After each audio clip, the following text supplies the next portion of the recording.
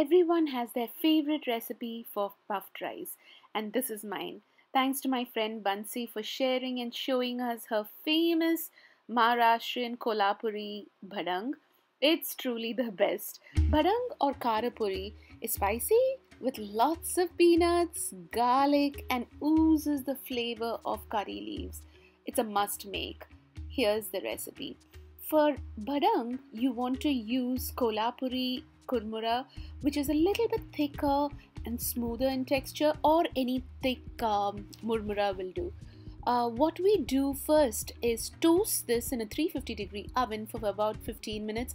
Keep tossing it so it doesn't burn, or you could do it on a stovetop.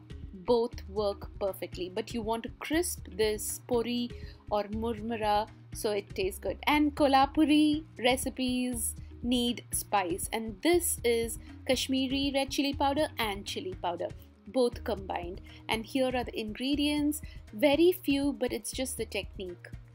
You need a lot of garlic for this. The more the garlic, more merrier. It just adds so much flavor. For this, you don't want to skimp on the oil. There's about 1/3 cup of oil and 2 heaping tablespoons of ghee. We're making a huge portion, so remember, it's a lot.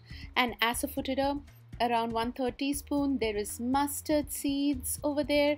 Cumin seeds go into the oil and let it splutter for a second, and then add your peanuts, about 1/2 cup of peanuts. At this point, reduce your heat and slowly toss it. You see this beautiful golden color, dark golden color. You want the peanuts to be crispy. Add the garlic and saute it for another minute or two until the garlic gets a little bit crispy but not burnt. At that point, add your curry leaves. It's going to sputter and make a Diwali sound. Just keep sauteing it until the curry leaves also get crispier, and then make a well in the middle. Turn off the heat. At that time, add your spices: turmeric powder, chili powder, dhania jeera powder, salt, and saute this for about 2 to 3 minutes. The spices will cook in this residual heat. You don't need to heat up the pan at that moment. Add the murmura, the toasted murmura, and mix it and toss it really well.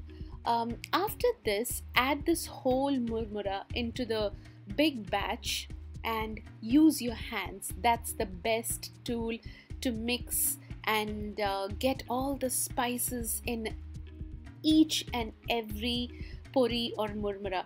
Keep tossing it really well so every murmura looks red and spicy and so good. Add about 2-3 tablespoons of powdered sugar and matekut. Matekut is a spice powder of the Maharashtrians. You can use chutney puri also, or skip it completely. Mix it really well. Let it cool down before you bottle it. And if you make this traditional authentic recipe of Bhadang or Kaara Pori, please tag me. And happy Diwali. Have a wonderful, relaxed time. Enjoy this with a cup of tea or coffee. Love you guys. See you later.